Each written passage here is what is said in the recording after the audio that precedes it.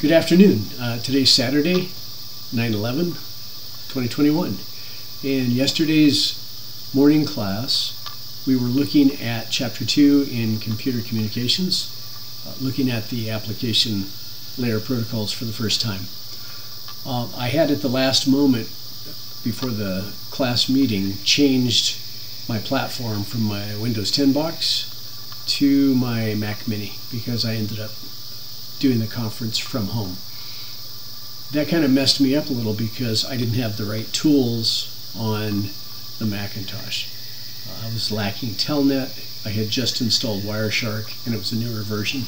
So there were a couple of things that were unfamiliar and I wasn't thinking well on my feet. So I thought, well, why don't I go back and I'll do a quick screencast to show you what I wanted to about telnet. So I'll do it on the Mac Mini using Mac OS X. That's a Unix variant. And this also works in Linux. I'll show you a new command line packet capture, tcpdump, which predates Wireshark. And then for the Windows 10 folks, I will make another short video on the Windows 10 platform. All right, let's go see what this looks like. Now I want to go get telnet for Mac, and so I figured out how to get that. So I'm going to say build telnet from source, Mac OS X, and I found this here at OS X Daily. And then I'm going to go down to right about here where it says restoring. It's about a third or two-fifths of the way down. Restoring telnet to Mac OS Mojave and High Sierra by compiling telnet from source. So the first thing I want to do is I want to download the latest iNet utils package. So I'll copy this and go to my terminal window, and let me blow this up so it's easier to see.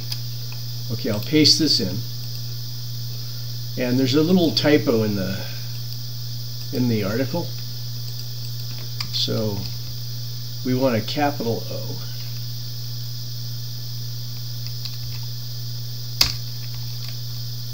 Okay, so it's downloading it, and I should be in my home directory. I am. Okay, and then let me just slide this over.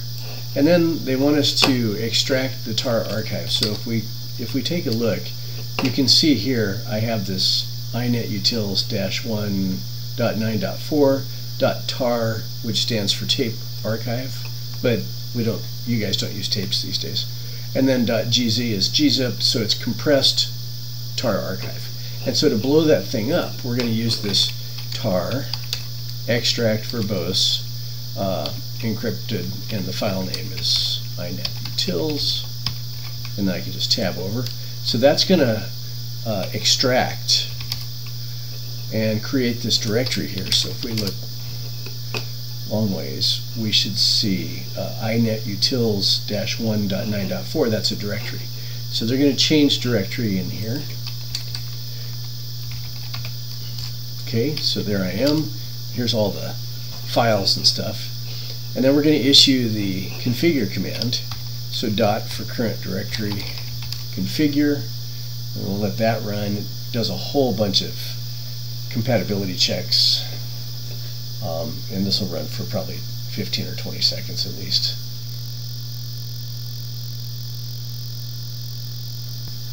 Okay, that's done, and I purposely didn't talk so I can compress the video for that run. Now I'm going to type make, and that will build telnet. It also built a whole bunch of other stuff too. And then I'm not root right now, I'm just Brett. So now I'll say sudo minus, I'm not going to use minus I, sudo make install.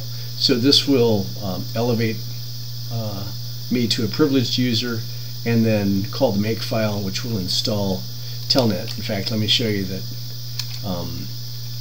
telnet is not found. So I'm going to say sudo make install, and then it's challenging me for my password. Okay, and now if I say telnet ta-da, I have telnet. So that's where we wanted to get. And now let me show you what I wanted to show you in class. So telnet is an old terminal protocol that you would use to remote into a mainframe or mini computer over a network, one of the very first and early networks. It's still used in some areas for managing network switches and routers and different things, but it's kind of frowned upon now because everything that goes across the wire is in clear text, and so if somebody's sniffing you, they can grab your credentials, username and password in clear text. They don't have to decrypt it or anything. So there's really no confidentiality. But telnet is still a good protocol for teaching and for letting you see how things used to work and why things have changed a little bit, or actually quite a bit. So now I want to go back to my home directory, and I'm going to telnet to telehack.com, and this is a site that maintains telnet compatible stuff. And I'm going to run the Star Wars movie, episode 4. I think it was released in 1977, sorry. And so somebody went to all the effort to put the whole Star Wars movie together as ASCII art. So don't ask me why, but they did. But it's really great for our purposes because we can run Star Wars episode 4 in the background there, pursued by the Empire's sinister agents. Now, let me open another terminal underneath. And rather than using Wireshark, I'm going to show you tcpdump. So let me expand this so that you can see it better on the recording. I'll shrink this a little bit so it fits. Okay, so you can see the movie going by up above. Let me size this a little bit better, and I'll make this a little bigger. We don't want to miss important parts of the movie.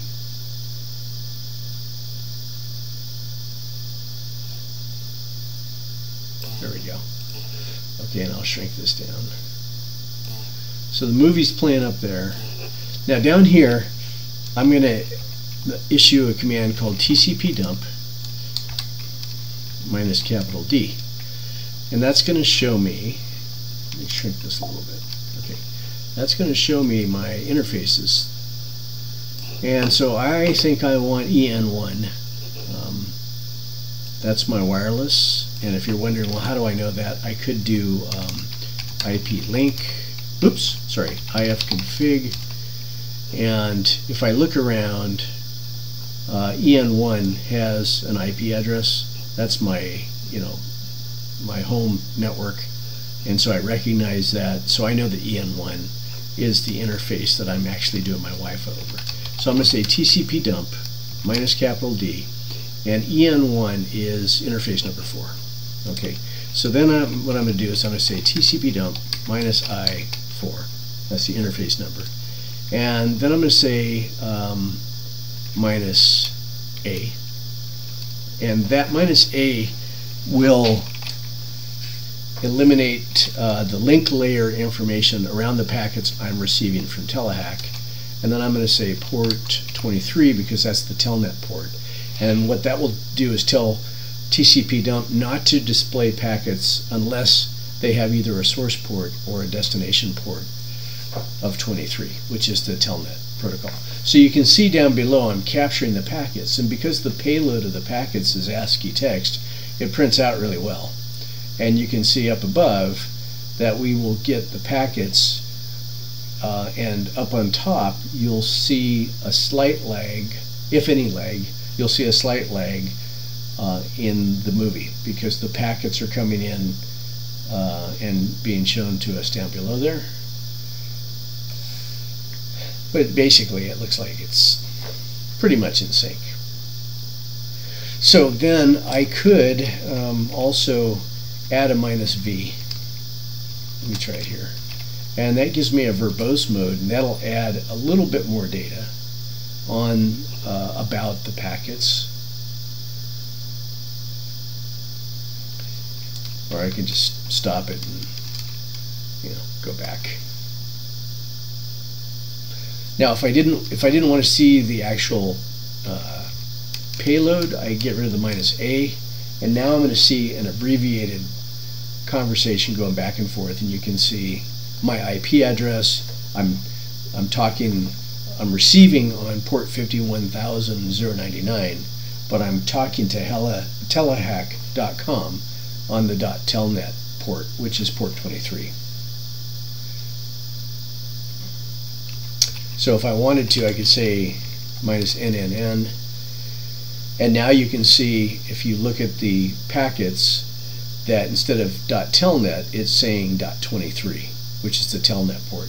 Instead of telehack.com, you're seeing 64.13.139.